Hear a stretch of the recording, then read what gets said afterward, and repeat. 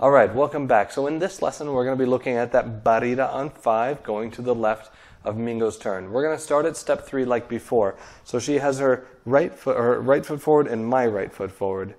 And we're going to continue. She goes side step, and here's 4, the 2 parallel lines.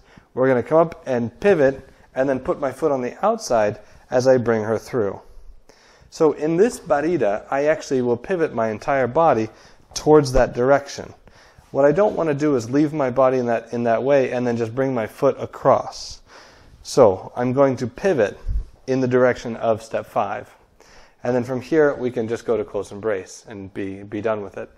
So what that looks like is here is as I take her foot, I come through the middle and I pivot on my standing leg to then end the barrida. What I don't want to do is this. I just leave it over there.